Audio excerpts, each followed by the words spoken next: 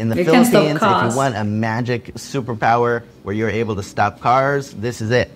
The only way how to cross the road is to hold up your hand and, you know, just kind of like, hey, please see me. I'm a human being crossing the road. Please don't run me over. And then also indicators are non-existent. Like, what's up, Philippines? Welcome back to another video with your host Nelly. I'm so happy to see your smiling faces, and today we are reacting to 9 weirdest things in Filipino culture. I don't know what this guy is talking about. Looks like a foreigner, but we'll see, and maybe we can comment on it while we're watching. We're watching it together, right? So without further ado, let's get into it.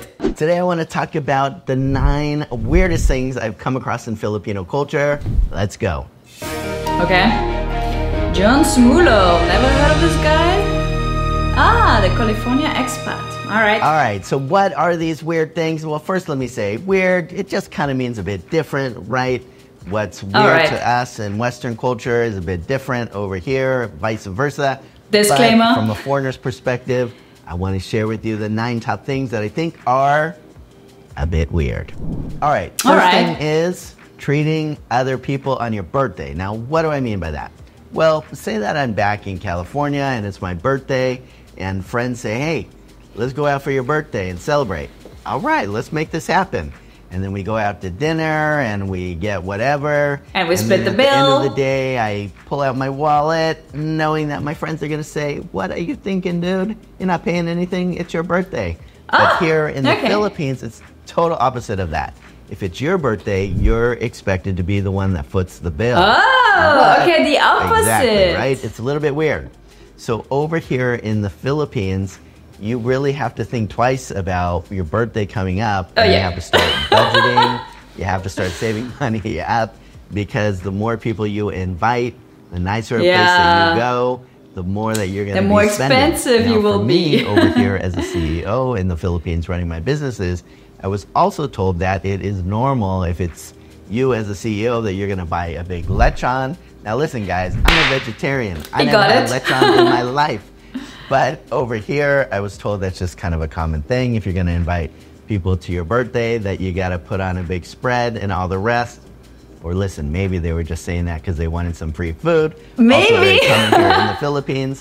But this is one of the things that I found very different in the Philippines. If it's your birthday, you are paying. Now, second thing over here that's a bit weird in the Philippines is that every meal, yeah, I'm pretty sure has to go with rice. Has to have rice. So because rice is life. Lunch, dinner, all the snacks in between. Rice is really important over here. Yes. I see people, they'll order like a big thing of like tuna or whatever it is, like this expensive meal even, and if there's no rice, they're just gonna let it sit there. Why? Yeah, it's because they not need going to be some rice in their mouth along with that piece of meat or whatever it is that they're eating over here. Rice is life in the Philippines. I always joke with the people here, Filipinos need 3 things to survive: air, water, rice. And rice. Next thing over in the Philippines that's a little bit weird is their use of tabo. Okay, in case you don't know, but tabo is the alternative shower. The thing that you use in the province because sometimes there is no proper toilet, there's no proper shower, so you use a tabo to just wash yourself or flush. People here always tease me about how I pronounce that, T-A-B-O.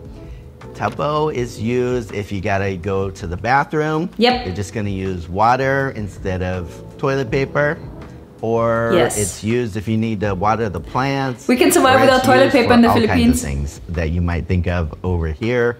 They just use this, it's just like a little pitcher thing like this that they're gonna use for everything imaginable over here. It's kind of a one-size-fits-all tool, whether you're in the bathroom or you're in the garden. However, and there's also the spray thingy at the toilet. I cannot live without it anymore. It's part of my life. I cannot. It's so convenient. Is it really that weird? Actually, I think it's a pretty smart idea. And a lot of foreigners over here are like, why don't we use water more for things like going to the bathroom? Why don't we use bidets more? All the different things that they have over here. So sometimes weird turns into actually pretty smart. And this is one example of I love it. Now, another thing over here in the Philippines that's weird, and it's just weird, is that they don't necessarily use a fork and a knife if they gotta like cut a piece of steak or something. They use a fork and a spoon. Fork. Now, I don't know. Including me, I already adjusted to spoon and fork, and then even like when I'm somewhere where I'm not in the Philippines and I use spoon and fork, people are looking at me, I'm like, oh, sorry, this is like, you know, I got so used to it because that's how I eat in the Philippines. If they're like afraid of using knives or what the deal is over here, just seems like a knife would make a lot more sense in a lot of situations. But here, it's pretty rare to find a knife. I'm not just saying it's, you know, rare to find like a steak knife. I mean like... My guess is in the Filipino food culture, there are a lot of sauces, right? So you want to use fork for the meat and then you just want to spoon the sauce and the rice because you can't really do that properly with the knife and then you don't have that much space on your fork. It's just like my guess, I don't know. Let me know what you think it is for. A spoon over here is often used in place of a knife. Speaking of weird ways of eating, the next thing that's a bit weird for me here is how much Filipinos will use their hands to just eat. I mean, I was kind of raised with my mom like smacking me if I would use my hands while I'm eating. But over here, it's really normal. Now, often they'll have like these plastic glove things that they'll put on their hands. With seafood. They'll use that to eat. Or they'll have something called like a boodle fight that'll just be like banana leaves spread out big on a table, and they'll put a bunch of rice on it and all kinds of food. And just like, it'll be a communal meal of people just using their hands to eat this meal together. But hands are still in fashion. It's cool to be a 2-year-old, a 1-year-old in the Philippines when you're eating. And I gotta say... And even grown up, as a grown up, you're loud. But it's kind of fun. Okay, my take is I grew up as a Bosnian, mainly in Austria, where we eat with knife and fork and like super nice by the table. But in my culture, we pass over the table, we eat with our hands, with our mouths full. It's kind of like this whole, I don't know, fun experience, touching your food, feeling it, nibbling on it, having your little chicken wings. It's the best. But it's kind of fun. All right, next. Raising the hand. So when it comes to crossing the road, Filipinos have kind of a weird tradition. So this is what happens. You're going down a crazy traffic area in Cebu City, like I live, or wherever it might be. And if you just go to cross the road, sometimes even if it's like a pedestrian crossing, people are just gonna like... Nobody stops. They're not gonna stop for you at all. However, if you do the magic sign... That magic sign! So this is the magic sign. This one's for free. If you do this, then people will stop. Well, mostly. Be careful if you're crossing the road in the Philippines. So for whatever reason, it's like, I don't know, sometimes people are gonna ask what's your superpower, and people will say like invisibility or, you know, ability to fly, whatever it is. In the Philippines, if you want a magic superpower where you're able to stop cars, this is it. You just gotta lift up your hand, and for whatever reason, people listen to that. They just might run you over if you don't put your hand up. Remember, magic superpower sign.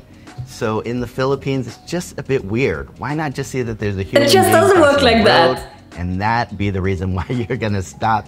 Why do people gotta raise their damn hand like this in order to get people?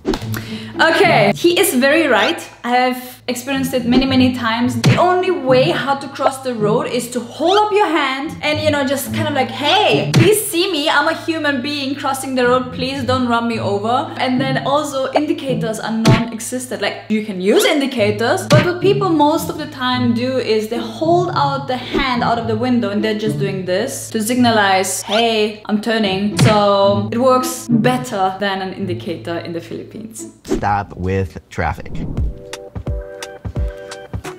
All right, what's the next weird thing here in the Philippines? It is the way that people interact with you if you're in a conversation and they want to backflap. So say that I'm in my office I know what's coming. Here in the Philippines, like I am right now, and I'm talking with somebody else, and another employee comes walking in and they want to get past.